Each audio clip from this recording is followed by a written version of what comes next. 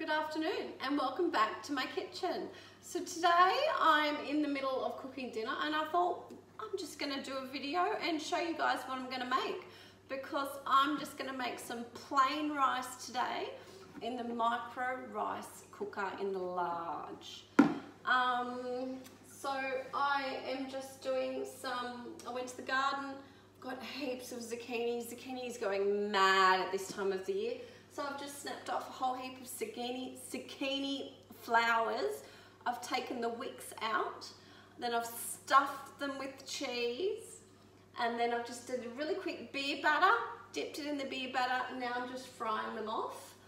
But I want to do them on a bed of beautiful, fluffy, perfect rice.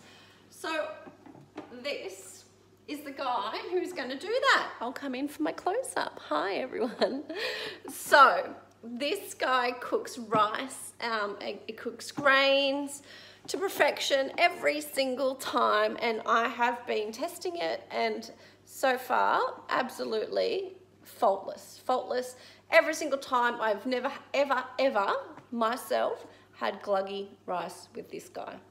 So it stores leftovers in as well, so whatever rice I don't use, I just leave it in there, put it in the fridge. When I pull it back out the next day, or even a day or two later, let's face it, bit of water, put it back in the microwave, another couple of minutes, it's just good to go, just as fluffy and perfect as it was the first time. It's great. So it has this unique cover. I'll just open that for you. Which is this guy, which ensures any natural foam overflow is collected inside the top cover and then drained back into the cover insert.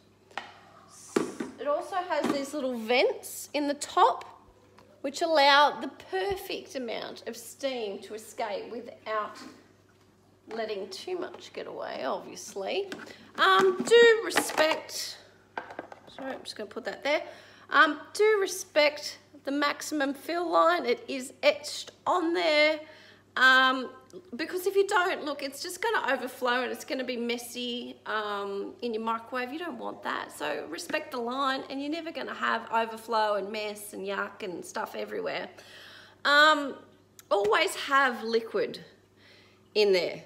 So again, as most of these microwave Tupperware items are, they don't like oils, they don't like butters, no fatty stuff, which is, I usually just put like a vegetable cube or something like that in mine. I love saffron. I'm a bit of a saffron freak. I will do a video with a saffron rice in this guy because I love saffron. I love the color of it. It's so beautiful. What else can I tell you? It will make quinola, wheat, polenta, I think it is, couscous, a variety of different rices. It will make up to 8 portions. Sorry, just checking on my food.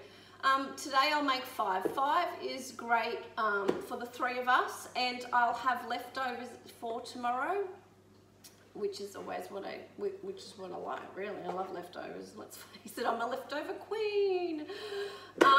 So it works best with cold water, and honestly, it works best when you rinse your rice. One of the biggest secrets I can ever tell you is that you've got to rinse your rice. You've got to get that starch out of your rice. Here, off topic, but I've got to show you this, guys. So this is rinsed rice inside, but that is a really old Tupperware bowl. So this guy came from my mother-in-law, so she owned it for years, and she's gifted it to me because she was going to throw it out, and I was like, no, Tupperware, you can't do that, they last forever. So I reckon this guy's probably from the 80s, maybe even the 70s, if you know, hit me up. It does have, it does have the millage etched in there as well, which is, you know, as you guys know, if you watch my videos, it is a favourite of mine. I'm just over having Sorry, checking on my food again. I'm just over having things that just, you know, take, just wash away, sorry, in the dishwasher or the sink or whatever you do. So I just have plain long grain white rice today. So I have 450 mils of rice. So I just basically fill up one of these, rinse the rice out until the water runs clear, and then all I'm going to do is add 750 mils of water. When you get this, guy, it will come with a booklet. The booklet is great. Have a read. Stop, have a read. It will give you exactly how much rice to use, to how much liquid to use. If you follow the instructions, perfect rice every single time. So now I am going to flip my food because I can smell it's cooking away there. Click that on, so that's on now. I know that that is safe. Those two little handles do need to marry up together. Don't let them be off center. Keep them together. They're there for a reason, to do their job. 15 minutes, 900 watts. And I will check back with you in a minute. Well, 15 minutes to be exact. Hey guys, moment of truth. Here we go. Getting it out. I do recommend a great set of gloves, obviously. These are great because they have the grip handle, so I know I'm not going to drop my food. And then all we're going to do is push that down, and that just pops off into the sink. I'll take these off now. That straight into the sink, and there we go. Can you guys see that? Ooh-wee, she's hot, but I knew it. I absolutely knew it. Beautiful, fresh, fluffy rice. Again, no glugs, beautiful, fresh. Just like you get in the Chinese restaurant when you get that beautiful steamed rice, and it's just perfection. You don't need to spend a fortune to do that now because you can do it at home with Tupperware.